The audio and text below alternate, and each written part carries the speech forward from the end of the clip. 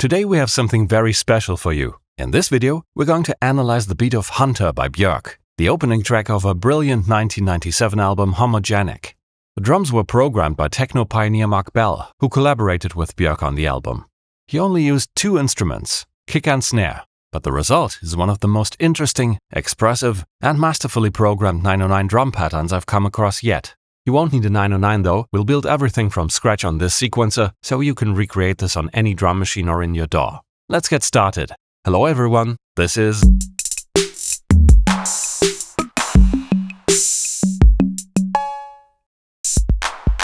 Hunter has a tempo of 160 BPM. We'll start with the snare.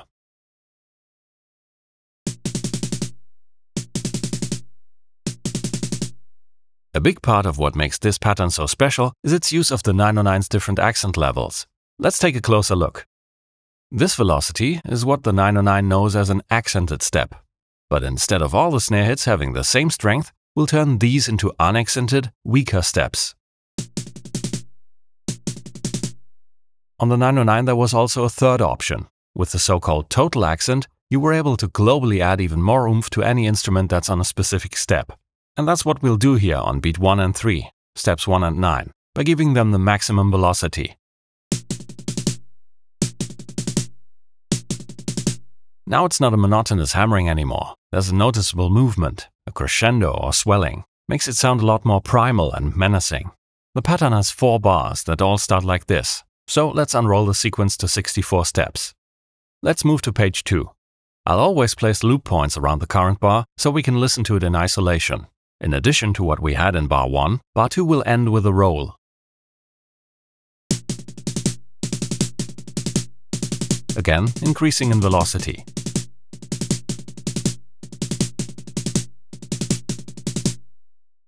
The end of bar 3 has 2 snare hits on steps 14 and 15. An accented hit, followed by an unaccented one.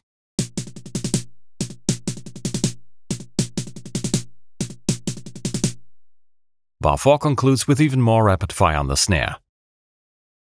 These are unaccented until here, then they go up right before the bar ends, so everything ties together neatly when this loops back to bar 1.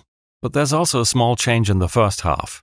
This series of hits starts unaccented and in turn goes up in volume one step earlier.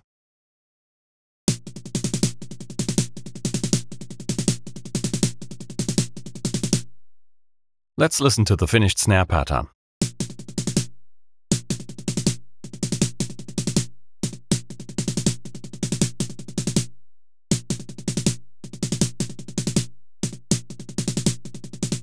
Basically, this is the same phrase over and over again, but each time with a distinct variation at the end, which keeps it from getting boring even when it's repeated a lot. So, on to the kick. I'll mute the snare until we're done, so you can focus. The general idea for the kick pattern in every bar is this. It plays on the 1 and mainly during the second half of the bar. The 1 always gets a total accent, and the others keep oscillating between no accent and accent most of the time.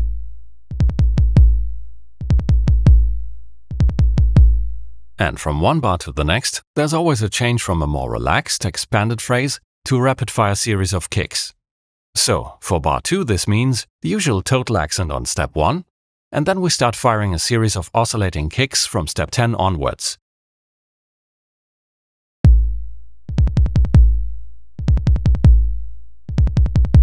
Bar 3 is again more relaxed. Apart from the total accent on step 1, there are only 3 accented eighth notes in the second half.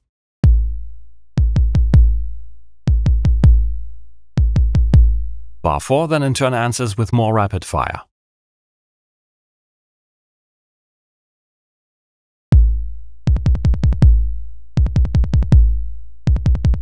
During the intro, the first half gets an unaccented kick on step 3, which leads to an interesting result. Listen to this.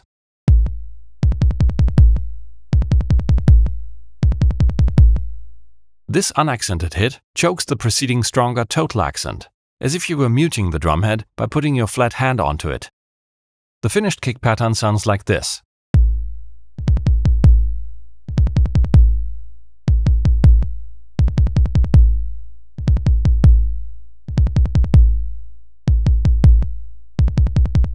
Now all we have to do is bring both parts together.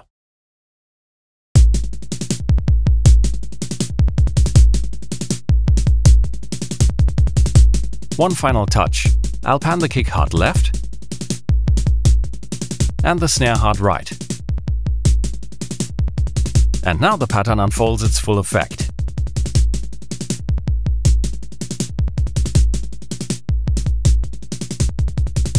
Do you notice how the kick and snare start talking to each other?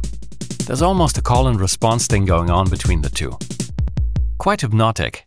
This interaction is of course helped by the fact that they're on opposite sides of the stereo field. Both instruments are anchored by their common total accent on the first beat of each bar, and the snare doubles that pulse with a total accent on the third beat as well. Whenever you see recreations of Hunter on YouTube, this pattern is conveniently left out or grossly simplified.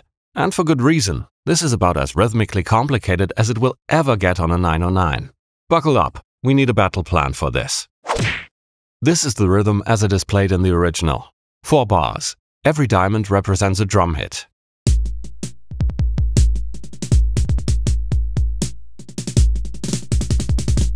Once more on half speed.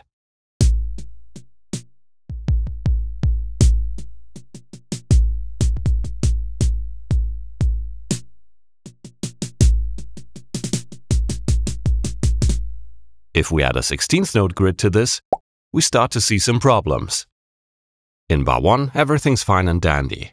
Business as usual with regular 16th notes. In bar 2, this works up until here. But the next notes aren't on the grid. How can we solve this?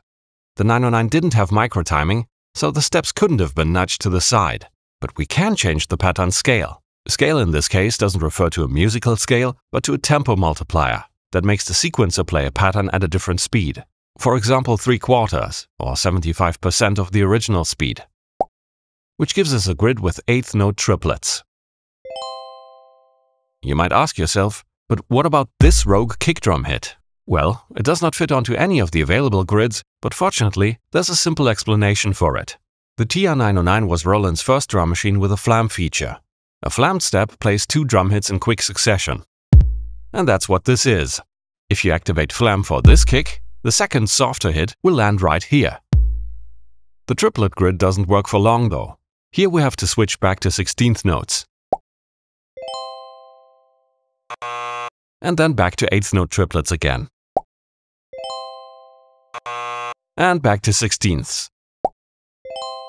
And as if constantly hopping between 2 different scales wasn't enough, we're going to need a third one. These double hits are not flams, but 32nd note rolls. And because you don't have substeps on a 909, they can only be placed if you set the pattern scale to a 32nd. The sequencer then plays the pattern at double speed, which gives us double the resolution, but of course also eats up double the amount of steps. So, let's go over our shopping list for this unholy pattern sandwich. We have 24 steps in 16th scale. The 909 is limited to 16 steps per pattern, so we could split this 12-12. Then we have 3 steps in 8th triplet scale, 4 steps in 16th scale, 6 steps in 8th triplet scale, 8 steps in 16th scale, and 32 steps in 32nd scale, which have to be split into 2 patterns. And then you have to chain everything together in song mode.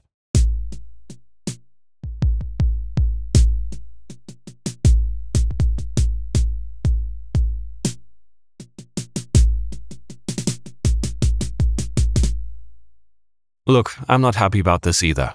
When I finished transcribing this part, I thought there was no way Mark Bell used the internal sequencer of the 909 for that.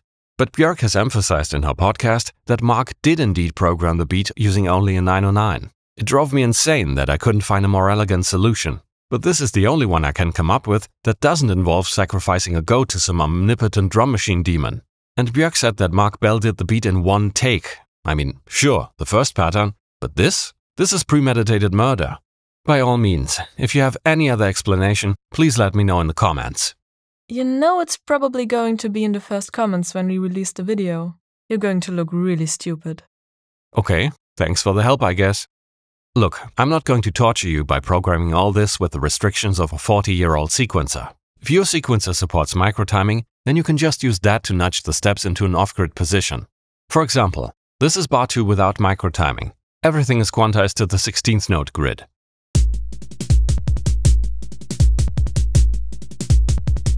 Sounds pretty much like something from the previous pattern. But if we now grab what's supposed to be the flammed snare drum hit and move it to the right by a bit more than 50% or a 32nd note, and we grab what are supposed to be the triplet notes on both the kick and snare and move them to the right by 66% or a 24th note, then this will also lead to the desired result, but way easier.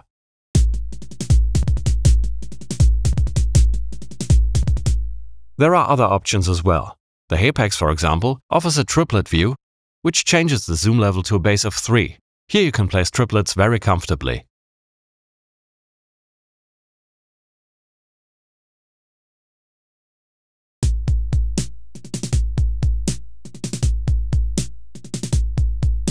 The snare rolls in bar 4 are of course no problem at all on modern sequences. They're often called substeps, retricks or ratchets. Set the roll to a 32nd note division for the duration of 1/16th note. That's the same as 2 substeps.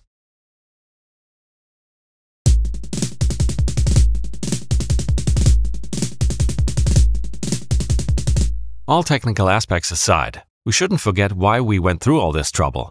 Listen to this in context with the previous pattern.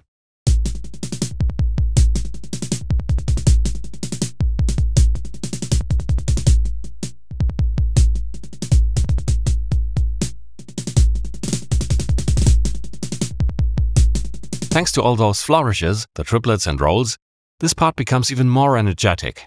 It literally breaks out of the grid that the rest of the song is in. It creates a sense of urgency and anticipation as it leads from the intro into the verse. And with it, there are also some changes to the sounds happening. At the beginning, the kick starts out with a good amount of decay. You can clearly hear its weight as it rings out.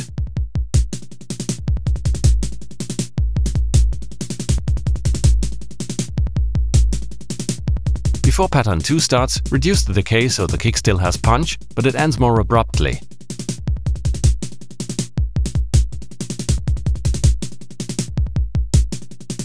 Now there's more room for the other elements that are about to come. The snare starts out with the snappy parameter turned all the way down.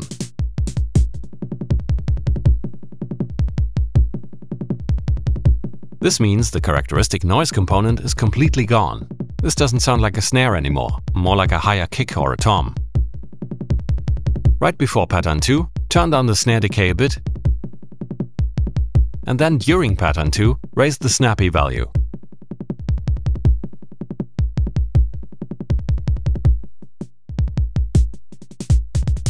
You could almost think that one instrument is replaced by another if you didn't know this was the snare. These kinds of sound transformations keep happening during the entire song, so keep your hands on those knobs to bring more expressiveness into the kick and snare.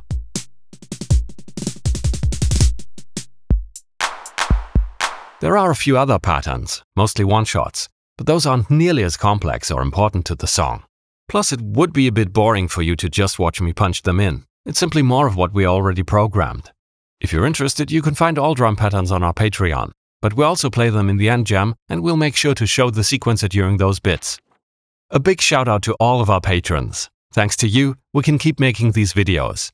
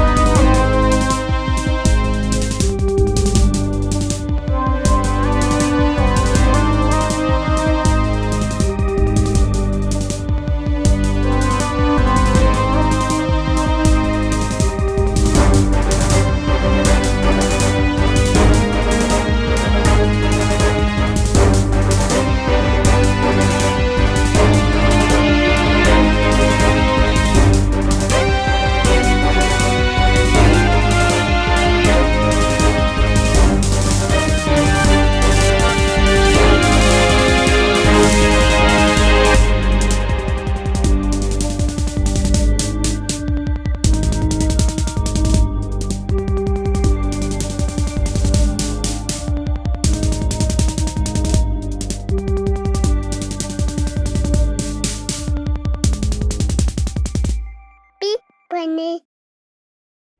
Look, I need to know how Mark Bell programmed the second pattern. That'll be one goat, please.